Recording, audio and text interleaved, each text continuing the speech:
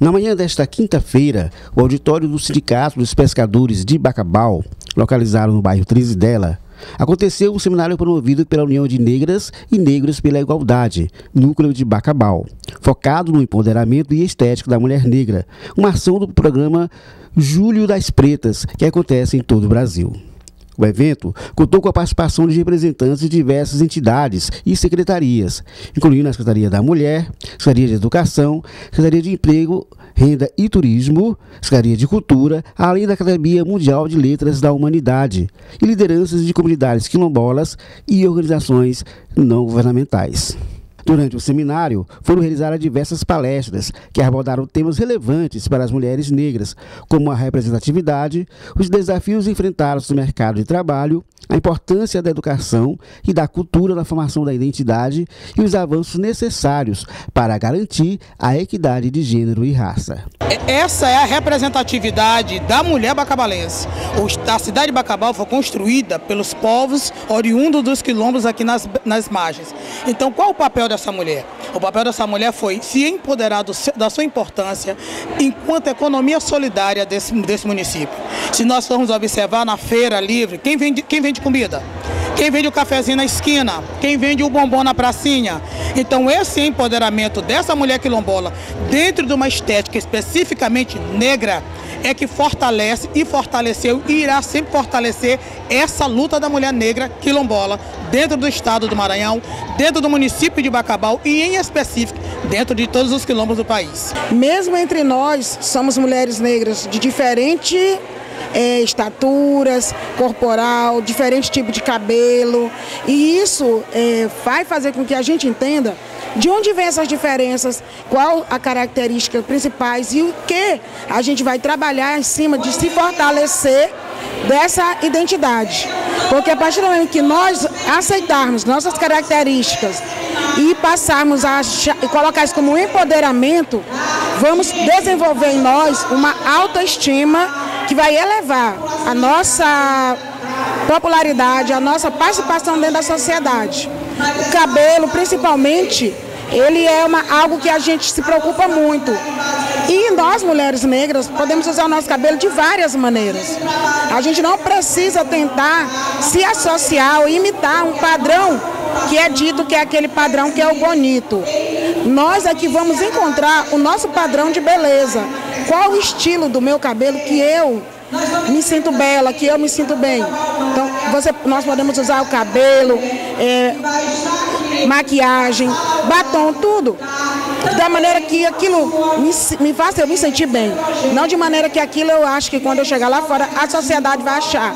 Agora você está adequada a estar em meio a gente. Representantes do movimento LGBT também participaram do evento. Então a gente está aqui, parabeniza o Unegro por estar fazendo esse evento. Nós sabemos que não é fácil fazer um evento dessa magnitude, porque nós também estamos fazendo o nosso, estamos lutando para conseguir fazer o nosso, e assim a gente só tem a parabenizar mais uma vez. Estamos aqui para juntar forças, porque juntos somos mais fortes. Professora Marina Moreira e a enfermeira Valmária Lisboa representaram a Secretaria da Mulher. A Secretaria da Mulher de Bacabal, ela hoje tem um projeto de medicina integrativa, né, onde visa aí alcançar, promover a saúde das mulheres como um todo, né?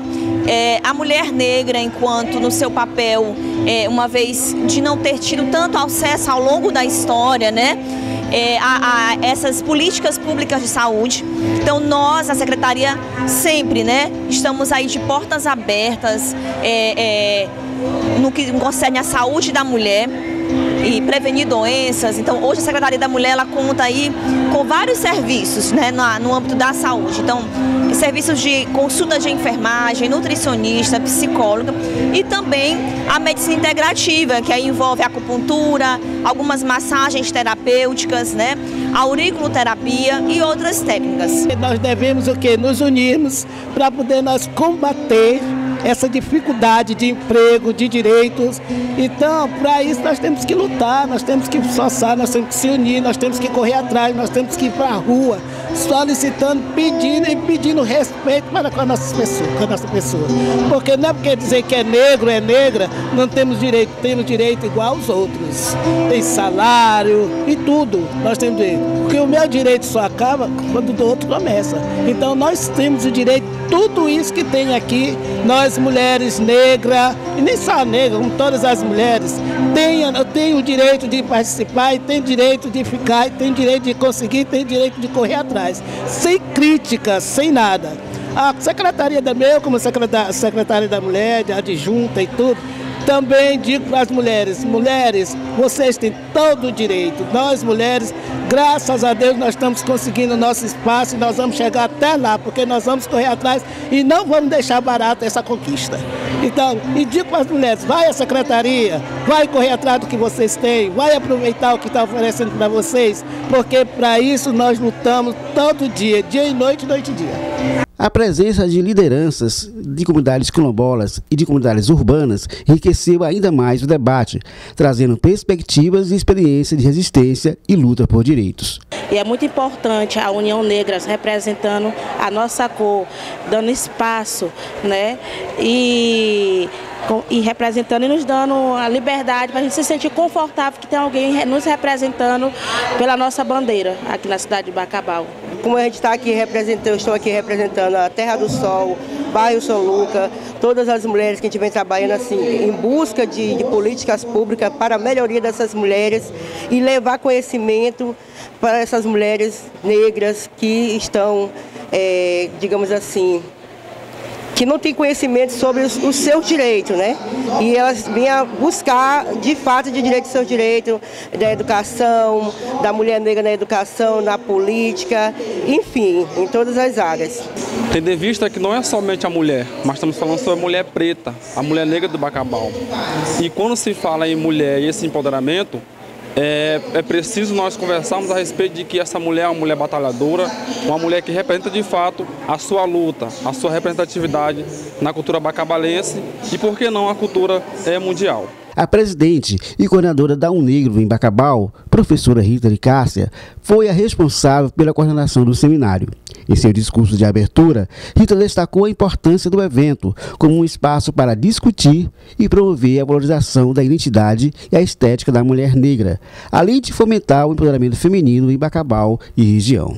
Nós estamos aqui nesse seminário com mulheres negras de Bacabal, da zona urbana, zona rural, principalmente as mulheres quilombolas, que é um dia histórico para nós, porque aqui nós vamos ver quais são os nossos avanços, nós vamos discutir essa questão do racismo estrutural, né? E trabalhando para construir uma sociedade antirracista. Tá? A Unegro de Bacabal reafirmou seu compromisso em continuar promovendo ações e eventos que visem a valorização e ao empoderamento da mulher preta, fortalecendo sua presença e voz na sociedade.